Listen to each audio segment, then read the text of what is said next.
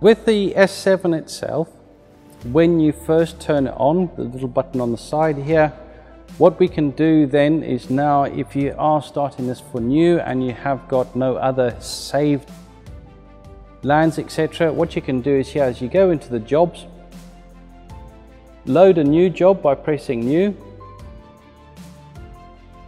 Once it's loaded, press the A equals B, and there is your new job starting. So here, because we haven't actually set up an AB line, so this is the steering line we require, we need to now set a new AB. So there we put set new AB, and here we just press it once for the A point, drive a certain distance, a good couple of meters, then press that one there, and now it starts with the new AB lines. So here your machine would have been set up with the width of your cutter bar, etc., so that your AB lines are set all the way across.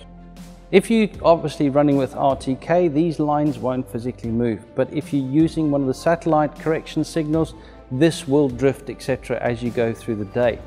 So if it does drift and you find that you need to then move the line, so you need to snap or adjust the line across to the right or to the left, what you can do is press the A equals B,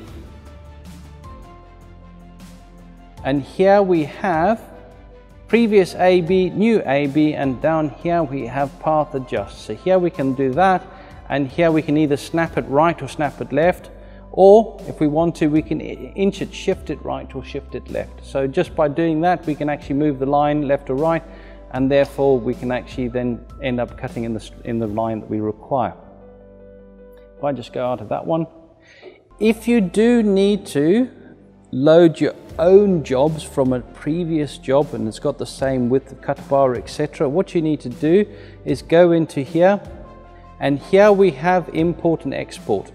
And here, because you have all your jobs on a USB stick, put the USB stick in. When it recognizes that there's a USB stick in the machine like we have here, we can export, import. So all you need to do is press import. It'll import all of your jobs, and your jobs will end up in a list, something like this. So all of your job names, etc., so all of your fields, etc., will be in there.